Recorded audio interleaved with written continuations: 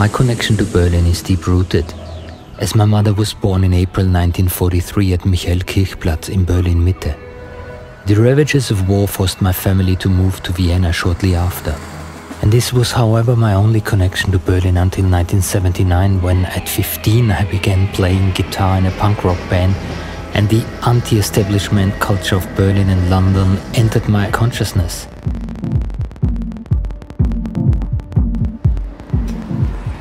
My image of Berlin was still quite abstract until I finally made my first trips there in the late 1990s.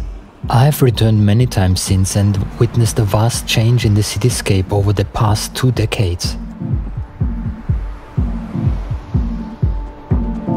With a great interest in the art of the 1920s and 30s, I initially searched for traces of Walter Ruttmann's movie Berlin, Die Symphonie der Großstadt.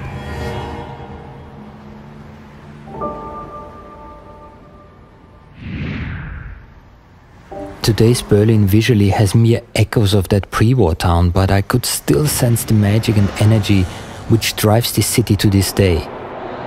An undiminished tolerance for new ideas and all ways of life which makes this city work.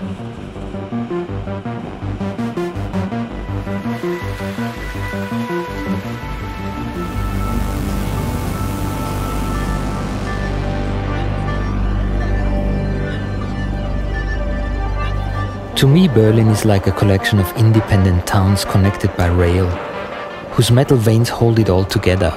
And it's also a collection of creative minds driving this city's unique will and rebirth. The majority of the pictures in this book were taken within the past 2 years when I first began working on this project. Berlin is a city still licking its wounds from being painfully divided for so long. And my photographs are a personal reflection of this mood.